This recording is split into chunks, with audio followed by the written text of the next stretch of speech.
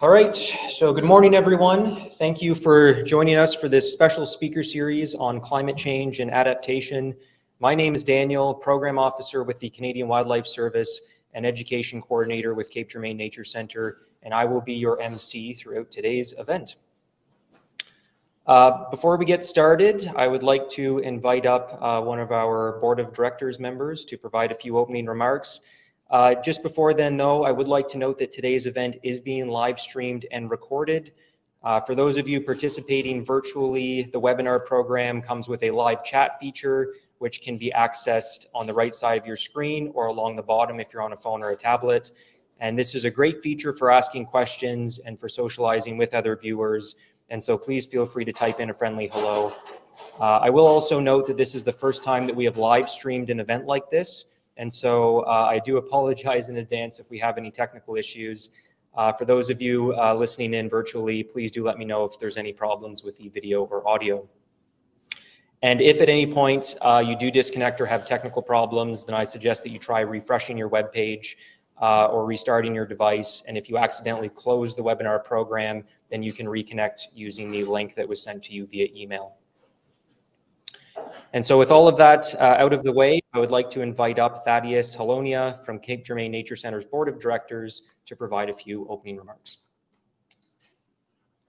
Thank you, Dan. Welcome. I guess first I would like to acknowledge that we are located within the territory of the unceded ancestral territory of the Mi'kmaq. Our relationship and our privilege to live and work on this territory was agreed upon in the Peace and Friendship Treaties of 1752. Because of this treaty relationship, it is to be acknowledged that we are all treaty people and have a responsibility to respect this territory. On behalf of the board, volunteer and employees of Cape Jourimain Nature Centre, I would like to welcome you to this year's annual speaker series and this year's subject, climate change and adaptation. So much is present with Fiona's impact and dramatically felt this past week on all of us, so it's very timely.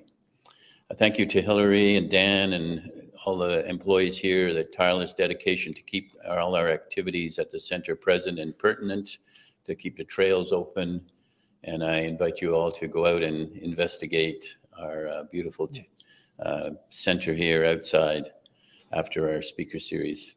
I hope you will follow us via social media and keep in touch with our activities and our partnerships in various corners of Atlantic Canada. A couple of things to watch are the progress of the commission to the renowned traditional canoe builders, Todd and Melissa Labrador, who are building a beautiful ocean-going canoe in their workshop, which will move here next spring. Also, our partnership with the students at the Pierre Lassonde School of Fine Arts at Mount Allison University and their photo project, which they're about to embark on here at Cape Jourimain Nature Centre, which will become an exhibition at the Purdy Crawford Centre for the Arts and as well as here at the center next spring. Thank you. All right, thank you, Thaddeus. So before I invite up our first speaker, please allow me to provide an overview of today's event. And so our speaker series will be comprised of 3 presentations, beginning with Dr. Jeff Ollerhead from Mount Allison University, whose topic is Expect the Previously Unexpected, Shoreline Change and Accelerating Climate Change. This will be followed at 11 a.m. by Amanda Marlin from EOS Eco Energy, who will speak about community-based adaptations and approaches. And last but not least, at 12 p.m., Alicia McGrattan from Nature NB will present on monitoring monarchs and milkweed in New Brunswick. Each presentation will be approximately 40 minutes with an additional 10 minutes for questions, and we'll be aiming to wrap up today around 1 p.m. For those of you here in person, you're invited to stick around afterwards to chat and to tour Cape Jourimain. Finally, there are some complimentary refreshments in the back, so please feel free to help yourself. I suppose more over to the side here. And for those of you in person here today, washrooms can be found down the ramp on the right near the back entry doors. And so without further ado, please allow me to introduce our first speaker. Dr. Jeff Ollerhead is a member of the Geography and Environment Department at Mount Allison University in Sackville. He is a coastal geomorphologist who studies beaches and salt marshes and in recent years, he has been particularly involved in designing and monitoring salt marsh restoration in the Upper Bay of Fundy. Can I please have a warm welcome for Dr. Ollerhead?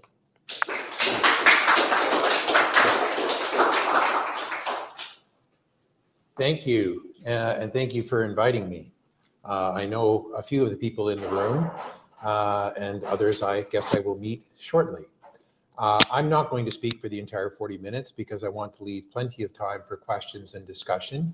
Those who have seen me teach know that I'm capable of remembering and following about 3 threads, and that's about it. So I have designed this presentation with that in mind. I'm going to talk a little bit about climate change and what we know. I'm going to talk a little bit about what the impacts of climate change are, and then I'm going to talk a little bit about what we can do about it, or what we might choose to do about it. I would like to start with a few acknowledgements, though. I mean, my work wouldn't be possible if I didn't have funding. Ducks Unlimited Canada and the New Brunswick Environmental Trust Fund in particular have been supporting me for quite a number of years on a variety of different projects, and many others. And I suppose if I hadn't had to send this slide on Wednesday, I could have given credit to Ian as well. But I do have to acknowledge Fiona because as of last weekend, I completely rewrote parts of this talk because now I don't have to explain some things or perhaps convince some audience members of certain factual pieces. I just want to make sure that people know who the IPCC or what the IPCC is. You hear it a lot. The IPCC, it's an international body that exists. It's a creature of the World Meteorological Organization and the UN Environment Program. It was started in 1988. And, you know, essentially what they do is they look at the science related to climate change and try to pull it together in what I would call a balanced way. And one of the challenges that we have, when anytime you get, whatever, thousands of scientists together, you tend to get predictions and so on, which are at the low end of what might happen, because you don't want to be overly alarmist and you don't want to be accused of being alarmist. So the default is to tend to go towards the lower end. And I'll return to that subject a couple of times, because in fact, every time we take measurements, every time we have a new report come out, we find out that things in fact are a little worse or a little faster or a little more dramatic than were predicted. And I haven't seen yet, I don't think, one report where it's gone in the other direction. So, you know, with that, if you're interested in following the IPCC, we are now on to the 6th assessment report. So these are reports that have been coming out every, number of years. And there's a whole series. I mean, really, you could spend the rest of your career reading these reports. They're incredible. There's so much information on the IPCC website, it's numbing. Because every report has technical reports behind it, and every technical report has other information behind it. It's all peer reviewed. You know, it's as good as it gets. Are there dissenting voices? Of course. You can't find 100 people and not find somebody who dissents. But one of the challenges we often face is that when media do stories, they feel compelled to present both sides of the story. So sometimes it comes out looking like 50-50. Well, this person says this and this person says this. Somehow what gets lost is the fact that 98% of people are saying this and only 2% are saying that. Now, science wouldn't advance if we didn't allow for dissenting voices. So that is important. Okay, so the point I really want to make here, and I'll come to it in a couple of slides here, though, is that you simply can't explain what we are seeing if you don't include humans. So those of us who are geoscientists have been studying the natural environment for decades to centuries to thousands of years, and you can't explain what we're seeing if you don't include people. So, for example, I've just taken a few slides from the 6th assessment. So this particular one happens to be Arctic sea ice. And so what they've done is they've said, okay, so here's Arctic sea ice in 1950. Here's roughly what it is in 2014, 2015, around here. And then there are the projections. And what the IPCC do is they say, well, let's imagine the world if we cut our carbon emissions by 80% in the next 10 years. What would that look like? What happens if we go along with a kind of a business as usual scenario? What happens if we keep increasing the amount of carbon dioxide and other greenhouse gases that we're putting in? And so they come through with this set of scenarios. And sadly, most of us use what's called the 8.5 scenario, which is this one down here, because that's basically what we're doing. That's where we're heading.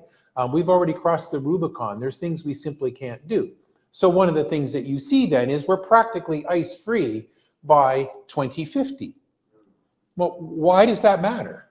Well, again, I just gave a lecture on Thursday to a first-year geography class, and one of the things I was pointing out to them is you get a feedback loop. So if you melt the Arctic ice, right, white surfaces tend to reflect solar radiation. Dark surfaces tend to absorb it. So if you get rid of the sea ice, then instead of reflecting solar radiation back to space, you absorb even more of it. If you absorb even more of it, you warm things up even more. So there's going to be a positive feedback loop. So that's why we care about Arctic sea ice, even though we're here at Cape Jourimain, right? And those of you, again, who live in our area, you will have noticed, I'm sure, in the Northumberland Strait that there's not as much ice out there most winters as there was, say, 30, 40 years ago. Not a coincidence. That doesn't mean that some years we don't have lots of ice out there, but overall, there's less ice out there. So this happens to be Arctic sea ice, but you could apply this to coastal ice in lots of different countries, whether it's Sweden or Canada. Okay. Secondly, then, what about sea level rise? Right. Well, sea level rise. Again, 8.5 scenario. Probably by 2100, we're looking at least a meter of sea level rise. That's a meter of what we call eustatic sea level rise. Don't write that down. You don't need to know it. All you need to know is it's the absolute going up of the water level. All right. The land that we are sitting on here right now, part of Mi'kma'ki, our unceded territory, happens to be sinking as well. Okay. And so the land is actually going down and the sea level is going up. So for us, we're probably looking at a number of more like 1.5 meters by the time we get to 2100. And that's already baked in. We can't actually change that. That's basically coming regardless, right? Then you can ask the question, well, what happens, after that? Well, I don't know. Okay. The last thing I want to do, though, is I want to point out that if you look at the data, right, and if you look at computer simulations, and these have been done, thousands of times using supercomputers by research groups all across the planet, right? This is our simulated, natural variability here, oh, that's pretty cool. Forget the keyboard. I feel like a game show host.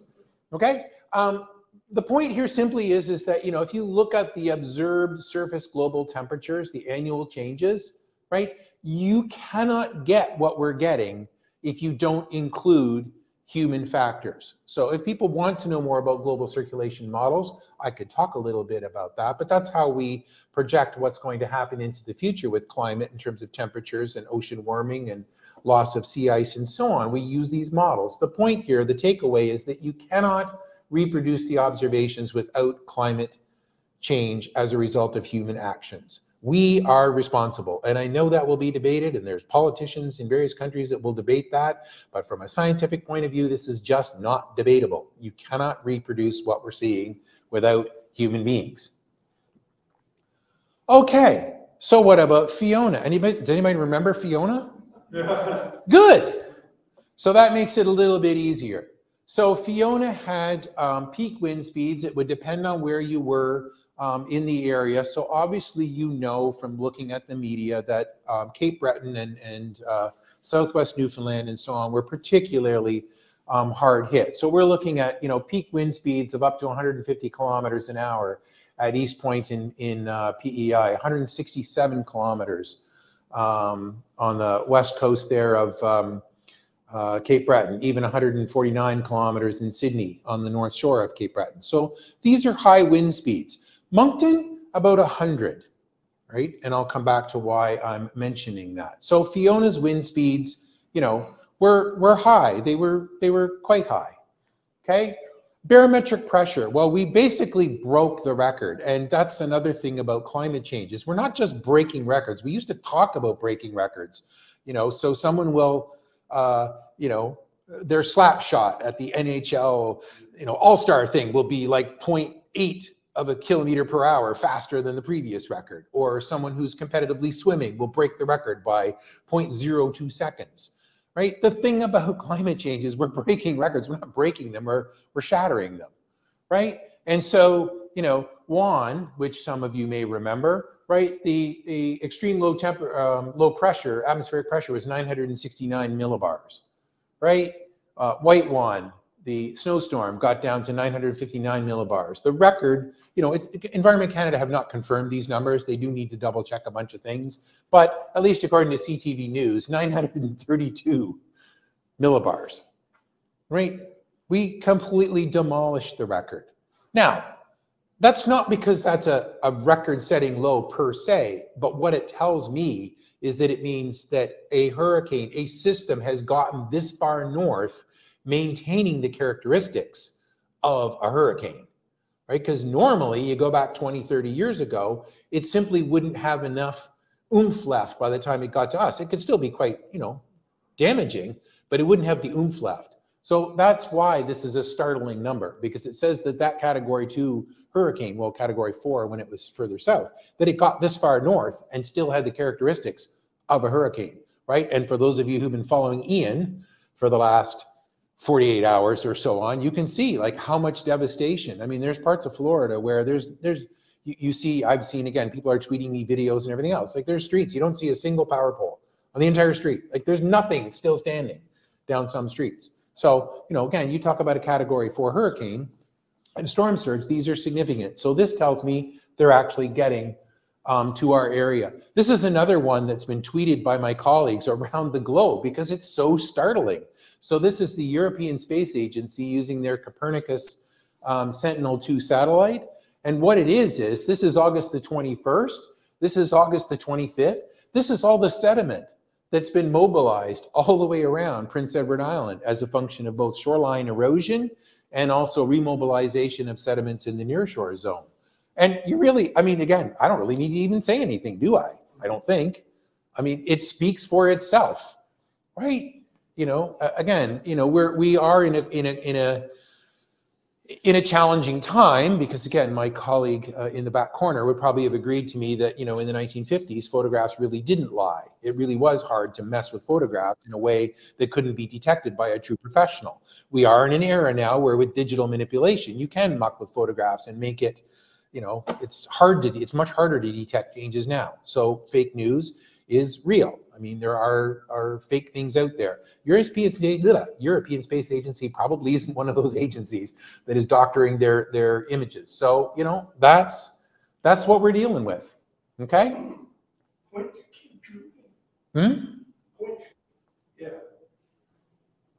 Yeah, so there's Cape Jourimain right there. So again, oops, sorry. I guess this is... Anyway, so there's Cape Jourimain right there. And so the same thing. I mean, a little bit less of an impact on the New Brunswick shoreline, but still, nevertheless, you know, it is significant. I might just jump in and note there that people who are watching virtually, apparently when you swipe on the board, it doesn't change their screen. So oh! You might have to use the keyboard. Okay, well, we'll go back a few slides then. Just make sure. It's changing now for them. Okay. So again, you know, what happened? I mean, that's the Sentinel-2, that's the space view looking down. This is Cavendish Beach. There's an initiative called the Coastie Initiative, which basically involves having signposts and people go and take photographs with their cameras, their phones, whatever, and they can post them to a website. So that's Cavendish Beach before Fiona. That's Cavendish Beach on the Sunday after Fiona, so probably something on the order of 8 meters of sand dune that have been eroded away, and the sand is out somewhere in the nearshore zone. Okay, so again, when this happens, I get media calls, and the first thing people ask is, well, Fiona's unprecedented, right? Like this is the catastrophic storm. Well, I just showed you the low pressure. So yes, Fiona in that sense is unprecedented. But the calls I was getting were about Pointe de Chine and Shediac and so on.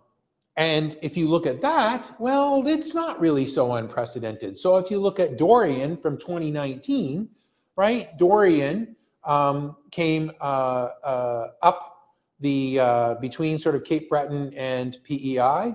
So, you know, over in Summerside here, we had peak wind speeds of 117 kilometers an hour and peak rainfall of 92.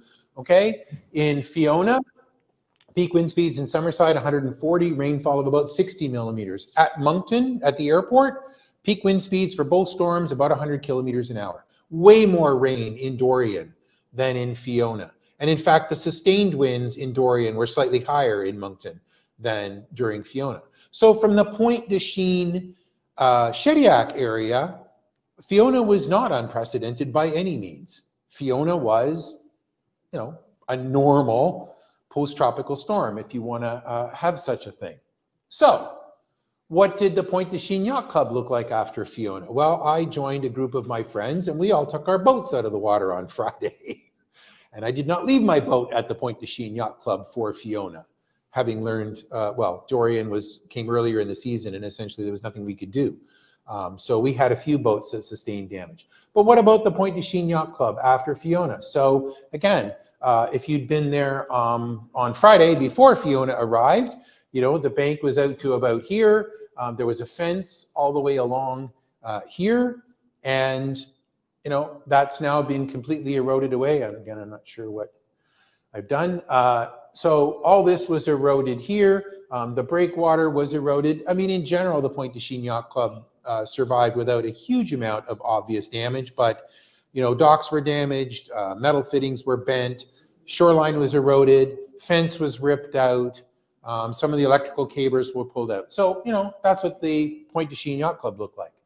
Okay, what about the Pointe de Chine Wharf? Well, the Pointe de Chine Wharf, there's the diesel fuel tank there in the road. There's the Sandbar Restaurant, for those of you who know the Pointe de Chine Wharf. The Sandbar Restaurant that was pushed back during Dorian, which they dutifully then put back, put it up a little bit higher, but basically put it right back where it was. And there it is on the wharf after Fiona. So is there a surprise here? Not to people like me, because essentially there was a storm surge. You can see a boat there with its bow up on the wharf, storm surge, and the same kinds of things happened before. So for those of you who may remember, right, this is what the Shediac Bay Yacht Club looked like after Dorian, right? All the boats piled up in the corner here. So Dorian did significant damage. So there's no surprise then that after Fiona, we got significant damage. In my crankiest of moments, right, I was asked, well, yes, but this is still, you know, unprecedented. This is still, I said, no, it's not. I said, one of the first public talks I did was in the summer of 2000, after the storm surge of January of 2000, which flooded Pointe de Chine.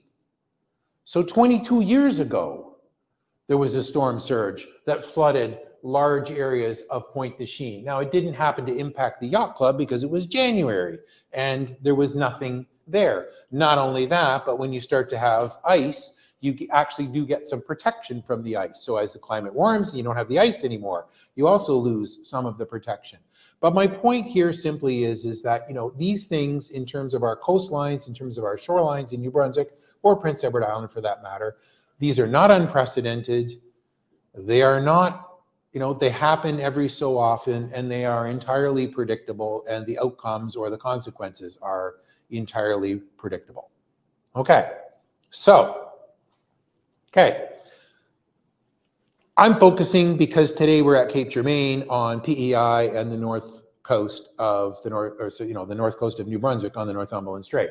But just to point out, right, this is not just a Gulf of St. Lawrence / Northumberland Strait issue, right? We've got the same kinds of issues in the Bay of Fundy. And if you go and look at the dike systems in places like Wood Point, or over at Fort Beausejour, or wherever you choose to go, you will see that storm surges and coastal erosion and the use of rock and so on is ubiquitous over there too. And I could give a completely different talk on on dikes and salt marsh restoration and so on, and what to do on that side. But for today, we'll focus on this side.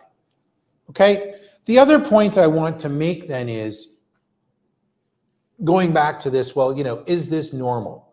So shoreline erosion is normal. It happens. It's going to keep happening. Okay. Movement of sediment is normal. It happens. It's going to keep happening. Right? Is it going to get worse? Well, as I said, if you go back to the IPCC and you read through the reports from 1 to 6, you will see that every time you get a new report, it's a little more dire than the previous report about what's happening, right? There are other things that are not accounted for. So, I've just got snapshots. So I don't expect anybody to read this, but this is a paper that, a short scientific publication or communication that appeared saying how much of the Earth's ice is melting.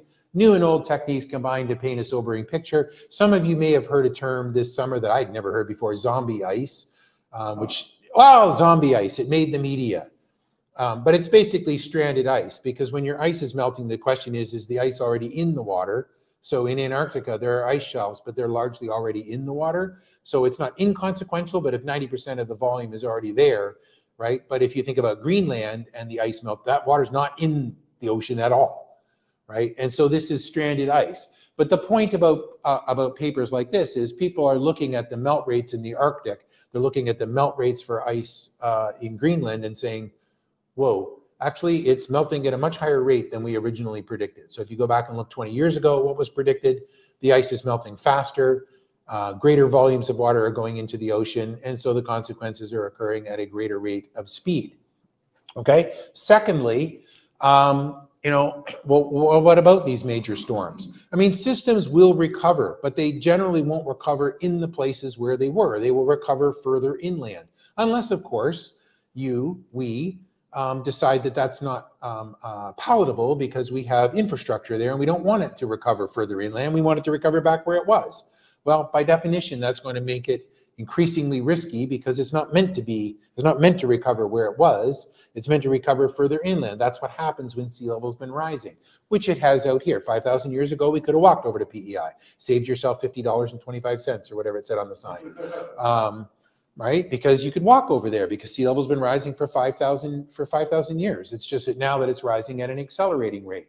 Okay? Extreme storm sequence can offset decades of shoreline retreat. So again, it's a mixed blessing in terms of what's going to happen. The extreme event will cause greater shoreline erosion in certain locations, put more sediment in, but that may actually for some systems be good because when that sediment moves back on, it will actually replenish the beach. So in a sense, that's a good thing.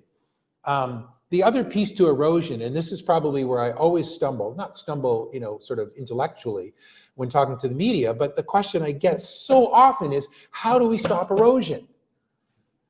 And I keep trying to point out that, not only is it probably not possible to stop erosion, but if you stop erosion, you actually don't have what it is that we all go to the coast for.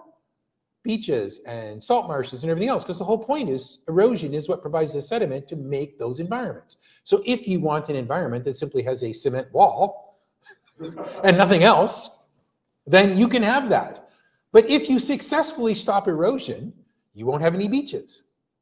You won't have salt marshes, right? You won't have the things that we go to the coast for. So in fact, we don't want to stop erosion. Well, okay, we want to stop erosion here in front of our piece, but yeah, not over there.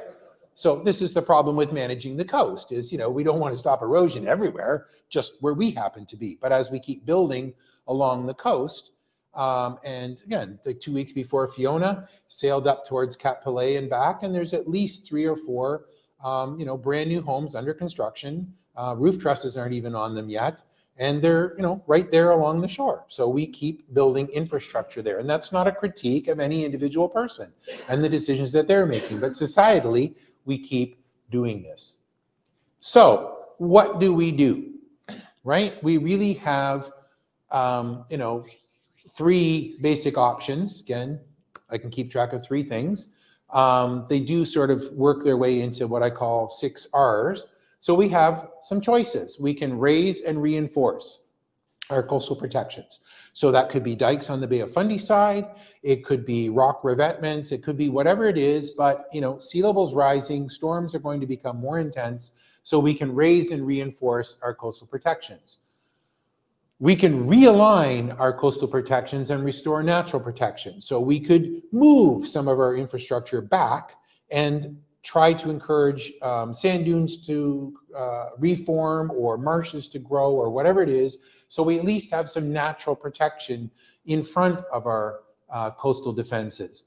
Or we could be radical and we could remove existing coastal protections and retreat, like simply move back and just let it go and let it go back to its natural state. And so I borrowed this photo from the Cape Jourimain Nature Center. Those of you who are there, many of you will know that the lighthouse, eventually would have simply fallen over the edge.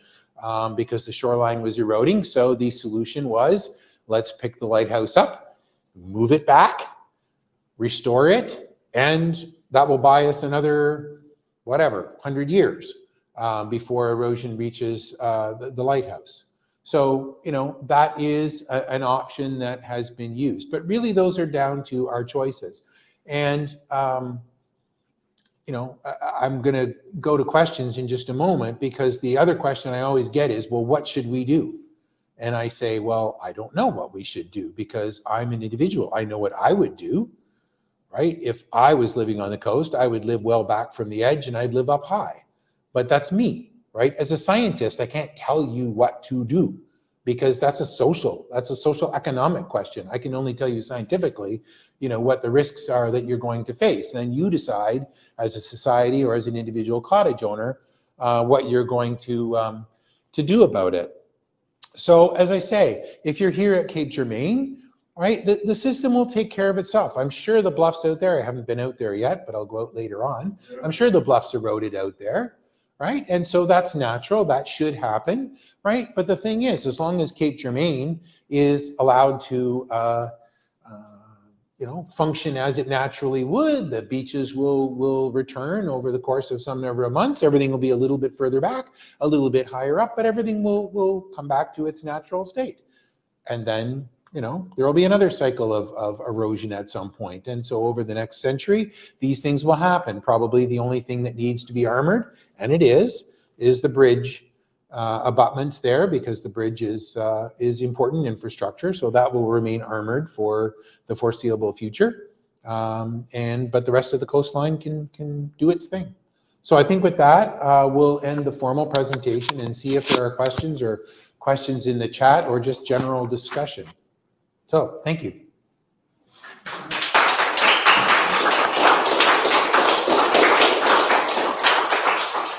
And if anyone in the room does have a question, I would just hand you the microphone so that people who are watching online can hear you.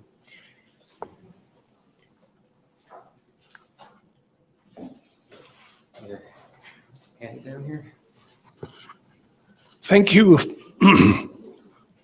Paul Bogart. Thanks, Jeff, for keeping that view up in front of us. I have a comment about this local spot, which I'd appreciate your comments on. And then I've got a much broader global climate change question. So my first point is, Jeff's been out here looking at this coastline off and on for as long as the Nature Center has been here.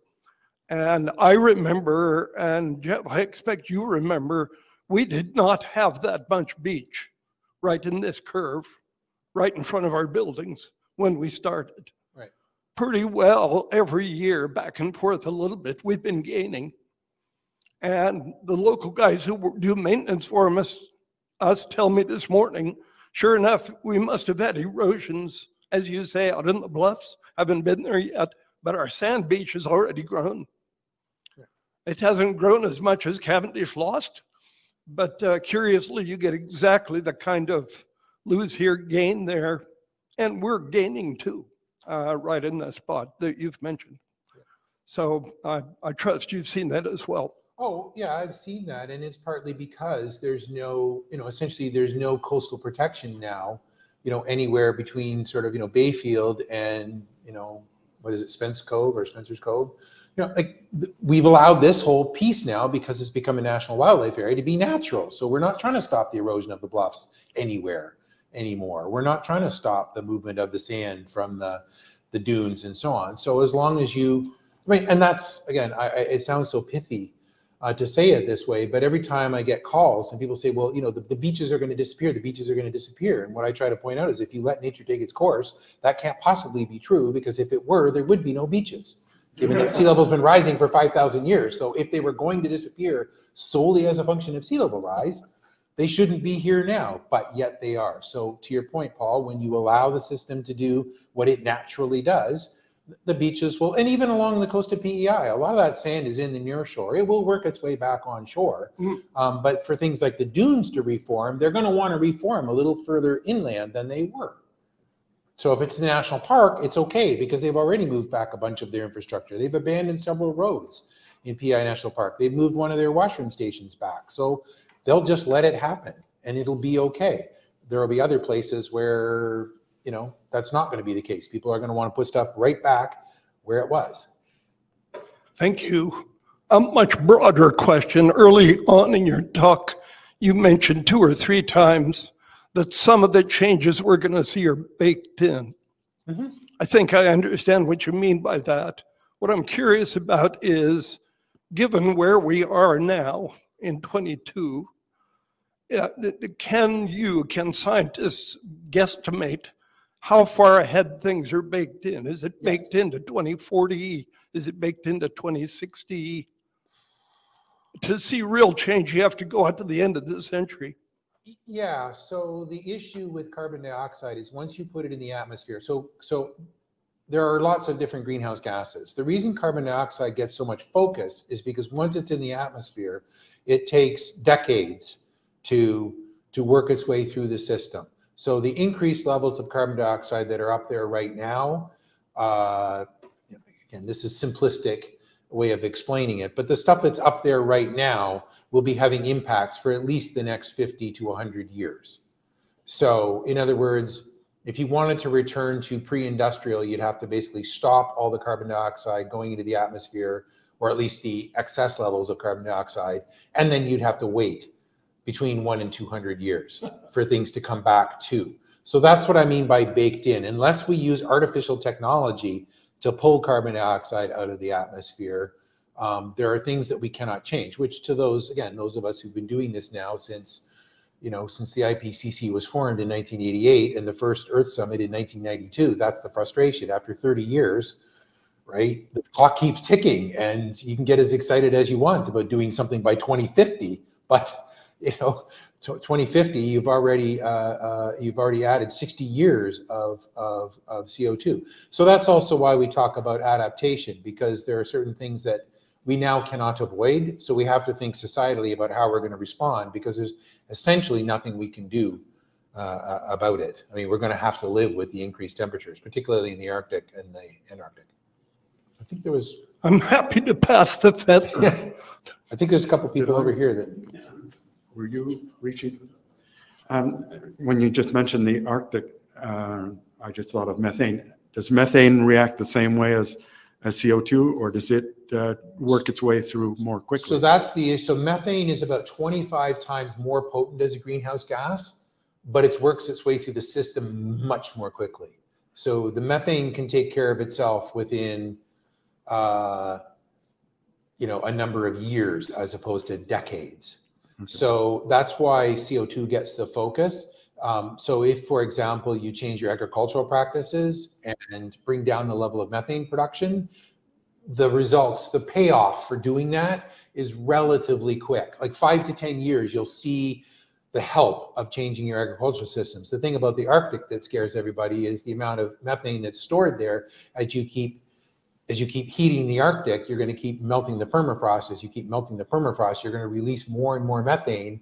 And, but you're going to keep doing that every year. So the system will not have time to recover. So those who talk about runaway climate change, that's one of the things they're concerned about, is that you just keep melting permafrost, putting up more methane, and it's going to get worse and worse and worse until you basically can't stop the freight train. I mean, until all the permafrost is melted. But that means bringing the Arctic back down to, 10 degrees, 15 degrees warmer than it is right now. Right. And already, again, if you look at temperature records from the Arctic, I mean, they're just like, they're off the charts. Places in the Arctic getting temperatures in the mid 20s. It just, there's nothing in the record of that kind of thing happening.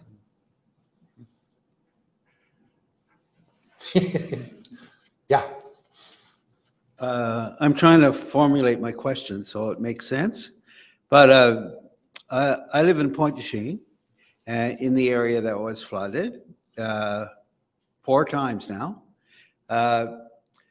And this past storm, Fiona, seemed to be more intense in terms of, I guess, damage to people's dwellings and tree loss and erosion as well. So there are a number of people that are now saying, well, what do I do? Do I raise my building? Do I sell? Or so what I guess my question is there something with the IPCC that measures intensity? It seems to be related to intensity more so than necessarily flooding or So there's two answers to your question. So one is, you know, by the numbers, Fiona was not more intense than Dorian. But, right, what happens is the systems are getting increasingly out of equilibrium. So the consequences become more severe each time. So even with sea level rise, you know, sea level's risen over, you know, close to 25 centimeters in the last 25 years. So sea levels, you know, the starting point for sea level is that much higher than it was even not 25. I mean, so the storm surge of January 2000 was 22 years ago. So the point is sea level is higher now than it was, but yet everything at Parley Beach is essentially right where it was. So the impacts are greater because the conditions are that much worse in terms of things being out of equilibrium. So that's one answer, okay? The other answer has to do with, I mean, it's happenstance. It's how things happen to occur. So, you know, when it happens, for example, how close to the spring tide does it happen? So that's just it's essentially random chance. But if the same storm happens on neap tide, then it doesn't appear to be as bad because, again, the starting water level is much, much lower. If it happens to occur at the peak of spring tide, just by happenstance, it's like, whoa, this is much worse. So people's perception is that it's a worse storm, right? And that's the thing about the Saxby Gale, for those who've studied it, is people go, yeah, but dude, Saxby Gale, I mean, it's been like 150 years. And it's, yeah, I know, because you can get a storm that's just as bad as the Saxby Gale, but in the Bay of Fundy, if it happens on neap tide, you don't even notice the storm surge, because the storm surge is 2 meters, you know, adds 2 meters of water, but neap tide, the high tide, is 2.5 meters lower than at spring tide. So you don't even notice it. It's like, well, that didn't really happen. Right? The day that it happens, where that storm surge happens on a spring high tide, you know, like, this is the thing, again, I don't want to divert from our purpose today, but the thing about this Chignecto Isthmus study is, you know, it's not a question of whether it's, you know, could it happen? It's going to happen. It's just a statistical question of when, which is unpredictable because it's due to random chance, right? When things line up. But the idea is, will it happen? Yes, it will happen. Will Pointe du Chien be flooded again? Yes, it will, right? So the residents of Pointe du Chien, you know, those are the options, right? So you could raise and reinforce, which could include your own dwelling, raise it up. I had a friend who came to me, I don't know, 10 years ago to build a cottage, and took me out to the site and said, this is where we want to put the cottage and this is what we're going to do. And I said, you know what? I won't even charge you. Move your cottage back another 25 meters over there and pay somebody to put it on screw piles and put it at this elevation. And they did. So they moved it back from where they were going to build it, and they put it on steel screw piles, and they raised it up 1.2 meters above the level that they were going to build it. And I said, you can thank me later, because at least the water will go underneath it, right? So, you know, that is that is an option. Realign the coast and restore natural protection. I mean, this is a question for Parley Beach. You know, how many times are they going to keep trying to put the dunes back and the boardwalks back where they currently are? Because I guarantee you that if they put them back where they are, we will have this conversation again, potentially. No, again, and I know, I mean, I do these things and I sound sometimes like I'm just old and cranky, partly because I am old and cranky. But, you know, again, going back since you're from Pointe du Chien, so I did this public lecture, and how long have you been in Pointe du Chien? Since before 2000? Yeah. 77. So in January of 2000, we had the storm surge. In the public lecture, in the summer of 2000, I went through and gave a talk very similar to what I just did. And I still remember this person standing up at the back row who said, basically, you are full of ... This has never happened in my life. It will never happen again. If you remember that year, there was another storm surge in November of 2000 that took out 2 of the boardwalks again that had been rebuilt that summer. So within the same year, the damage was done. So back to, you know, these are the options that we have. But as a coastal scientist, the notion that, you know, oh, well, Fiona happened, so therefore, I mean, you just, I assume, have seen the results of Ian on Florida. There is nothing that says there couldn't be another hurricane work its way up the coast 3 weeks from now and bash us all again, or potentially bash us worse. So, you know, the time to think about this was 25 years ago, but given that we can't do that, the time to think about it is now. Was part of the reason why Fiona seemed so strong with it was interacting with a trough, and the course, they seem to say in the news that the course was changed more inland than it would have otherwise. I think that the thing that made Fiona unprecedented is because, one, yes, things are warmer, and the way it interacted with the water as it moved up allowed it to get to Cape Breton and to Newfoundland as a stronger storm than has ever occurred, right? My only point about Pointe du Chien is that for Pointe du Chien itself, it was no worse than Dorian. In fact, it probably was less worse. It was probably not quite as bad as Dorian by some metrics, but to your question, because sea level's risen further, and because things are further out of equilibrium, and because a lot of stuff like the Sandbar restaurant was put back right exactly where it was before Dorian, well, then the impacts are you know, they're basically the same. So, you know, in that sense, Fiona is unprecedented, no question. But it's not unprecedented in terms of where we're heading, because the oceans are going to continue to warm, the Gulf Stream is going to continue to warm, and these hurricanes are going to get further north as full-blown hurricanes than they used to. Just a small question. Most of the data was talking about wind speeds and pressure, but how much of a factor is wind direction in some of the damage? Because it's not really reported. You don't see the directions of the winds as often as you do see the velocity. So the wind direction matters a lot when you're talking about damage like trees coming over and power lines and losing siding. So wind direction matters. Wind direction doesn't matter as much, though, in terms of the coastal damage, because it's largely the storm surge that does the damage. And so if you think about PEI, you know, whether it's coming kind of from the northeast or the northwest or directly from the north doesn't, in the end, matter all that much, because it's the elevation of the water level that really, you know, that really causes the damage. And even the wave direction, I won't do it here, but if you look at how waves refract, you know, because of the way waves come in and refract, because they drag on the bottom, they generally arrive fairly shore parallel anyway. So regardless of what they're doing as they come in, by the time they get to the shore, they're fairly short parallel. So the wind direction in terms of coastal stuff, I mean, obviously if it's completely off the south, then that matters. But by the time you're talking about, because these tropical storms, hurricanes and post-tropical storms, they're rotating counterclockwise and the winds are coming in. So you get your strongest winds on the sort of upper right quadrant, if you will, or on the northeast, which is why we're all familiar with the term nor'easter, right? That's why nor'easters are a problem. But at that point, nor'easter, nor'west, they're all going to cause damage. Thanks for the presentation. I'm a little bit concerned about how the general public determines what's the impact of climate change as to, as you said, the normal erosion that takes place along shorelines and so forth, and whether the media is really fulfilling their role properly. I listen to CBC a lot. I expect that to be a little bit better than some of the others, but this morning I hear on CBC national news talking about Ian. No mention of climate change, just how bad it is and how many millions or billions or whatever it was it's going to cost, and that's a record. But no mention of climate change. And then a few minutes later, they go to East Africa. There's a drought. This is a result of climate change.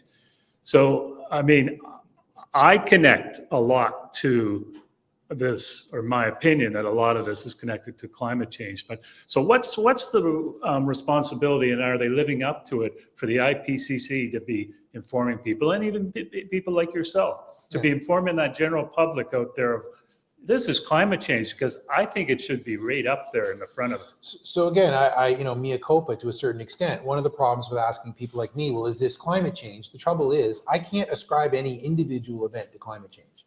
So it predates me, but I mean, my parents talk about Hurricane Hazel going through Ontario. And, one of the good outcomes of Hurricane Hazel was all the conservation authorities in Ontario that were created out of that. That was an unprecedented event. You could argue reasonably that, well, what did that have to do with climate change? It was just random chance and a confluence of events. So the challenge for us as scientists is we can look at things in aggregate and say over these 50 storms, there's no way that these 50 storms could have all occurred at this intensity without climate change. But an individual storm could have occurred. One of the greatest losses of life was the hurricane that hit Galveston Island in 1902. I can't remember the year, but it's about that. Because one, there was no way to warn people in 1902, no reasonable way to warn people. But that was, that was a devastating hurricane. So you can go back 100 years and find devastating hurricanes. So in that sense, it's a challenge, because when the media want us as scientists to say that was caused by climate change, an individual event, we can't do it. Or at least we don't want to do it, because it may not be true. So you have to look at things in the whole, holistically. That's one problem. And the other problem, as I said, there's a very funny video by John Oliver, and I won't, I recommend it, but it's got a lot of dirty words in it. So I don't usually show it in public. But, he does, he does this shtick where he does a couple of things. One of them is he has a scientifically correct debate. So he brings in, he's got the anchor desk, and he brings in the expert, but then he brings in the other expert, but then he brings in the other 98 scientists for the debate, because he wants a statistically accurate debate. Because media, again, I understand why, but they feel beholden to bring in two voices, one that says one thing and one that says the other, so they're providing balanced coverage. But it leaves the public thinking it's a 50-50 ball. Well, half the people think this and half the people think that, when it's not. And that's the thing about the IPCC. It's like 98% of people think this and 2% think that. You can go find a PhD online, no problem, that will tell you that climate change isn't true. It's all natural. It's not hard to find somebody with letters after their name to say that stuff. It's just that nobody, most credible scientists just kind of go, well, what are we supposed to do? Like, we've done what we can for society to explain what the risks are. Society will now decide what they're going to do about it or not do about it, as the case may be.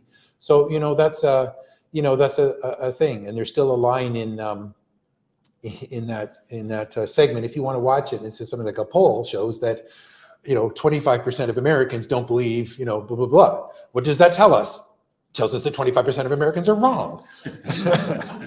Again, it's a bit pithy, but I mean, he's trying to make the point using humor and using comedy to say that well, what does it matter that someone's opinion is this? How is that science? Opinion is not science. But we all have to tread carefully. We've all just been through COVID. We've all been through debates about vaccines. You got to tread carefully. I know what the science says. I know what my personal choices were and are, right? But you don't want to tromp on other people. But if they simply say, well, this is because I don't believe it, well, okay, then show me the evidence. If you still choose not to, that's fine. That's a personal choice. And I feel a little bit about that in the coastline. If you choose to do things, but the reality is other things happen. First responders are put at risk, trying to rescue people who refuse to leave their homes. So other people's lives are put at risk. Secondly, as I say, when you build shoreline protections, you actually deprive the natural system of its sediment. So it's not without consequences when people do these things, right? That does cost all of us. And then of course, there's the last thing, which is governments perpetually saying, yeah, no, of course you're on your own. You either have insurance or whatever, but every time these things happen, the first thing the governments do within days is announce emergency funding programs to fund people to rebuild, to fund people to put things right back where they were. So that's your tax dollars, my tax dollars at work, putting things back where they were. Now, credit to New Brunswick on certain files. New Brunswick has said no. Some of the flooding in the St. John River Valley, they said, you get a one-time payment, or we will buy your property and turn it into green space. And that's why I say, if you go back and look at Ontario, the creation of all those conservation authorities after Hurricane Hazel was partly because the government said, we're going to turn this into green space. It was very forward thinking in a sense, because you go to a lot of, I grew up in Guelph, and all along the river is soccer fields and parks and trails that you can ride on, but almost no infrastructure. They didn't rebuild right beside the rivers after that event. we might see insurance companies driving a lot of the change that needs to take place. Oh, they've already done it. Yeah. Insurance companies are already doing it, but that's why the clamoring then for public funding to make up where the insurance companies have said, we're not going to cover this anymore. They don't cover storm surge damage in part. And I heard a comment on CBC, and I don't want to dominate because I know we're running out of time. But somebody saying, essentially, well, they should cover this because it's, insurance has to cover things because we don't know when we're going to have an accident. If you think about a car, that's true. We don't know when we're going to have an accident. Maybe we'll go for 35 years and never have an accident. But back to insurance companies, they're not going to cover you for storm surge because they say, I'm sorry, this isn't an accident. I listened to some guy who told me that this is going to happen again. So we know it's a predictable outcome. So unlike an accident where a tree falls in your house that looked perfectly healthy, you maybe couldn't have predicted it or whatever. Storm surge damage, insurance companies say, this is perfectly predictable. We've got the flood maps. We know this is going to happen. No, we're not going to cover you. Or the premiums are going to be so absurd, $20,000 a year in premiums, that people won't buy the insurance anyway. That's what's happening in the United States. You can buy insurance, but the premiums are so crazy that people just don't buy the insurance. So maybe I'm going to end the questioning here with the comment that we better start voting responsible governments into place to start making the changes that need to be, recognizing that this whole climate change effects on not just coastline, but people rebuilding in places where they shouldn't be. And someone's got to take responsibility to make the changes. And grassroots is, I guess from my perspective, is we have to vote in a few more Green Party people to start making those changes happen. Again, as I often say tongue in cheek, I know how I vote. Yeah. But, again, and I'm a pragmatist. I understand that we're going to have places like Parley Beach, and we want access to the coast. We want people to be able to go to the coast. And the national park in PEI National Park is one of the 5 top, grossing visited parks in Canada, I think. I think it's in the top 5. So we want those things, but you can have those things without putting, permanent buildings in those zones, or you can have those things without putting permanent boardwalks in. You can put the boardwalks in, and then you can bring a boom truck in and lift them out at the end of after Labor Day weekend. So there's ways to work with the coastline, and you look at other jurisdictions in Europe in particular, where they're working with their coastlines. They're starting to take these steps where they have movable infrastructure or whatever. So there's ways to do it. But it's pretty clear that the way to do it is not to simply repeat the same thing over again and hope for a different outcome. There's a saying for that too, and I'll leave it at that. So thank you very much. And I will note, we are at 11 here, but there are a couple of questions online. Sure. I'd just like to quickly get through if that's okay. I've been waiting patiently. You okay? I'm stealing you from your time. So the first one is from Samira. Thanks, it was great and very inspiring presentation. Do you use natural-based innovative technologies to restore the nature? For instance, in the Netherlands, they have the sand motor system to prevent further erosion. They do, and nature-based solutions, that's what I spend most of my time on right now, but it has more to do with restoring marshes on the other side. But even their sand motor systems, they're not trying to move them back in the same place. The Netherlands is actually digging holes. It causes some of my colleagues conniptions, but there are places in the Netherlands where they're actually digging holes in the dunes.